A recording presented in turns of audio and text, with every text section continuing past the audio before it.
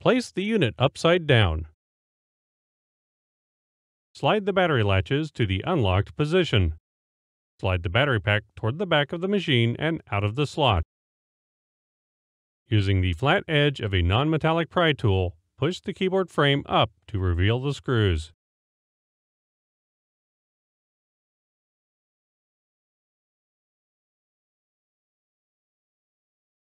Loosen the 6 captive screws.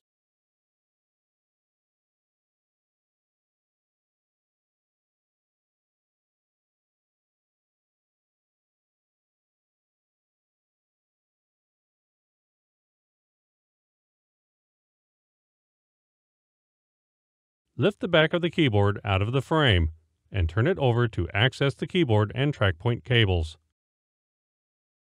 Gently peel back the rubber cover and disconnect the cables.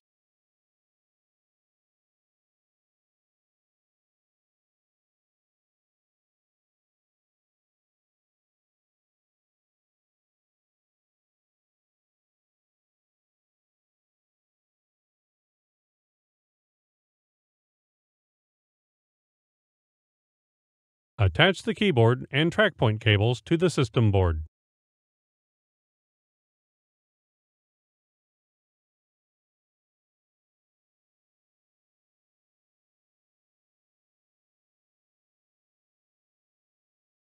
Replace the rubber cover over the opening.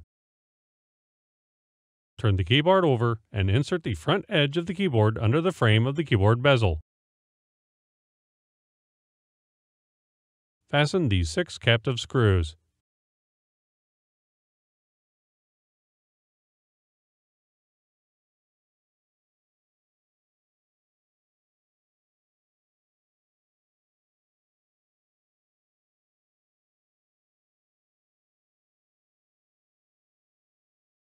Using the flat edge of a non-metallic pry tool, slide the keyboard frame down to cover the screws.